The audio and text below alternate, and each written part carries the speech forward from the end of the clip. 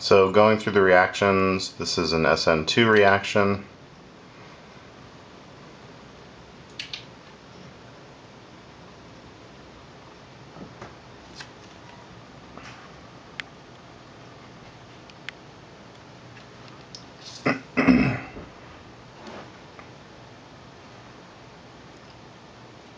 And what I talked about during class was the importance of looking at the LUMO during both the SN2, but more importantly the SN1 reaction. So we go to the SN1 reaction.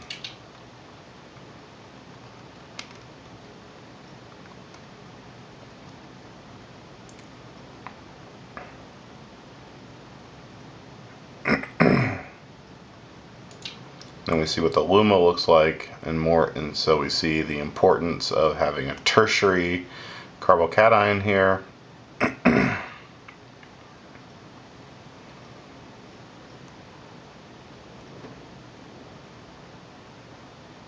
And you see the LUMO of the tertiary carbocation.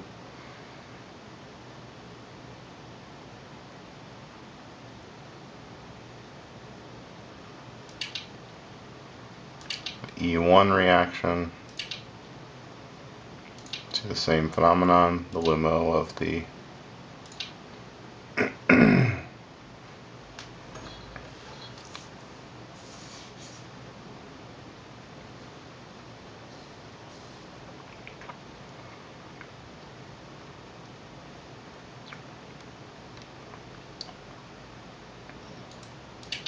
and then the E2 reaction.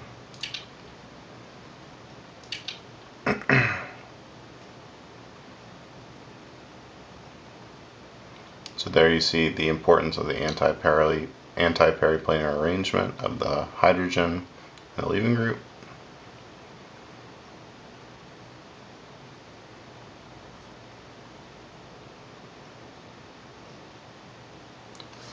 And those are the four major reactions that we talked about in class.